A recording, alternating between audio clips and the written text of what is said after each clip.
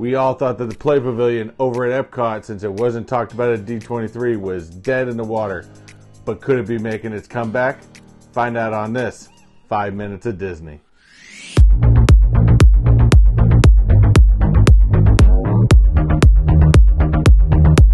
What's going on, guys? Mr. Techbot here. This is 5 Minutes of Disney, where everybody has 5 minutes to talk a little Disney.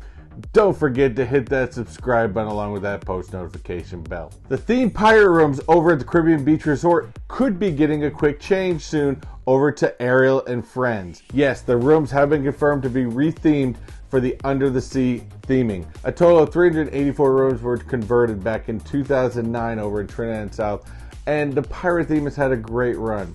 Disney says that the new rooms will include subtle nods from fan favorite characters from Under the Sea, will accommodate more guests, and feature updated finishings that can't be found anywhere else at the resort. Maybe this means that maybe they're going to do more than 384 rooms, or maybe they're changing around some of the furnishings. I don't know. Well, we don't know the finished plans, but when I know more of the finished plans, stay tuned because I will bring them here to you. A new Halloween-themed scavenger hunt has found its way over to Epcot. It is Pluto's Pumpkin Pursuit, arriving with a pumpkin-shaped map. This scavenger hunt will take place around World Celebrations, World Nature, and World Discovery, whereas Remy's Ratatouille Hide and Squeak will take place over in World Showcase. In this hunt, you will be looking for character-shaped pumpkins, and at the end of this, you will receive a small pumpkin-shaped jack-o'-lantern of either Pluto, Minnie, or Mickey. And when I say Minnie, this is pretty much it's about the size of an ornament type thing, and probably fit about one fun-sized candy bar right inside. Both the Pluto Pumpkin Pursuit and the Remy's Ratatouille Hide and Squeak can be purchased at the Port of Entry, Creation Shop, and the World Traveler for $9.99. The long-announced Disney Play Pavilion over at Epcot was once thought to be completely dead, but may still be in Disney's plans at this point.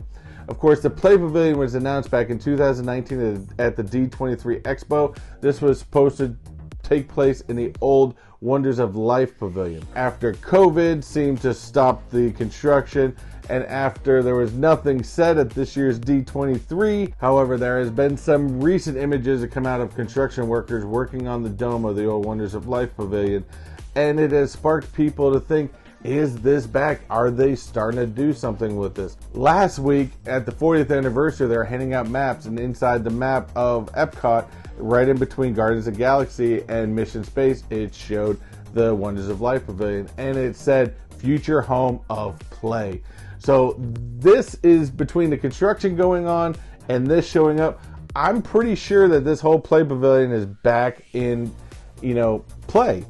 Essentially, I think it's going to happen. I don't think it's going to happen this year. I'm pretty sure if it's going to be sometime next year. There's a whole lot of new stuff coming up next year, with Moana being officially announced to being open next year. This could be an addition in that. So let's hope, let's cross our fingers. If I hear any other news about the Play Pavilion, I'll again bring it here to you. Due to Hurricane Ian last week, Disney closed Fort Wilderness for safety reasons, of course. Fort Wilderness did open back up this past Friday on October 7th to much excitement.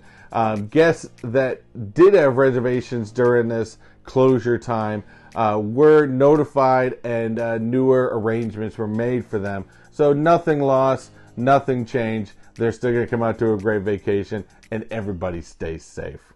Reservation times at the Kona Cafe and the Polynesian Village Resort have begun taking reservations for the reopening on November 1st, 2022. Kona Cafe will offer breakfast, lunch, and dinner. I'm so happy to see this location back. I can't wait to go check out the new changes to the location, and hopefully maybe even an updated menu. Although their last menu was great, this is one of my favorite spots over at Polynesian Village Resort, and I definitely can't wait to go check it out myself. So when I do, I will bring you guys along with me, so stay tuned for that.